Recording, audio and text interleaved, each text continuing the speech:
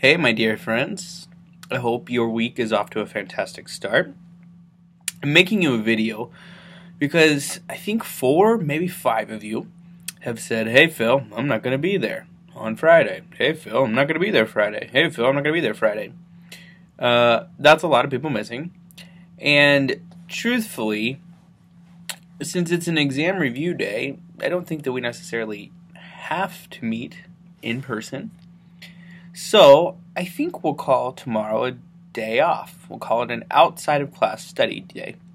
This will also give the opportunity to pull together some of your materials for your group campaigns, because I'm aware that the deadline and the turnaround time is actually pretty short. So, consider this a gift to you to work on studying for the test, but also working on those group campaign documents. Just like you get time on your job to complete tasks, I'm giving you time on this job to complete those tasks.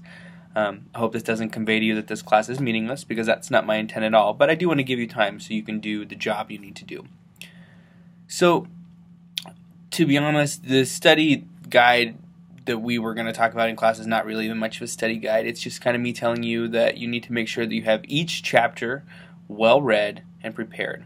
You will print out all of your study guides and bring them to class on Monday. In each of those study guides that you bring, you should only have content that you had when you submitted it to Blackboard.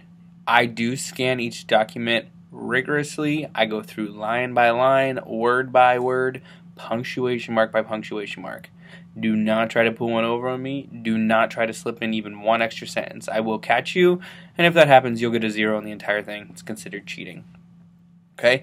So I anticipate, like most semesters I've taught this course, you're not going to have a study guide that covers everything. So read, okay? The questions I ask are very straightforward. They are relatively simple. I don't usually have a lot of questions about them.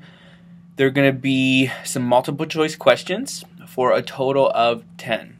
10 multiple choice questions. Then there will be a short/longish answer section.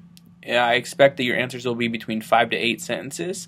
I will give you 6 questions, and you have to answer 4 of them. Any 4 that you choose.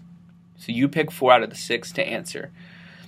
I give you space on the test to write, so you don't need to bring a notebook, although if you prefer to write in your own notebook, you can.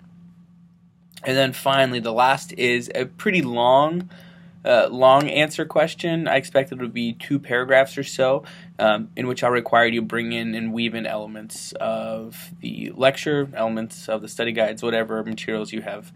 And then there is an extra credit section. There are 4 extra credit questions worth half a point each, so a total of 2 extra credit points. The exam total is 40 points. So prepare, read, look over your study guides, don't just bring them in. In my experience, this is actually a pretty long exam, so it's hard to just leaf through really quickly. You're not actually going to get all the way through what you need to get done if you have not looked at these study guides or prepared in some other meaningful way. So for tomorrow, Friday, March 6th, let's not meet in class. Let's say that this is an out-of-class study period, and an out-of-class period for you to work maybe even in your groups to get those group campaign documents all woven together. We have the test on Monday. You have your presentations next Wednesday, and then the schedule says Friday, but I'm thinking we should be able to squeeze them all in on Wednesday as well. I hope this isn't a problem. I hope you aren't too disappointed that we're not meeting in class, but I think that this is what you'll need to help you prepare effectively for your test. Also, because I'm requiring you to print your study guides, I want to make sure I give you time in your schedule to do that. So please print these study guides. Again, you can shrink them. You can shrink the font if you want to save paper and cost and things like that. It's completely up to you.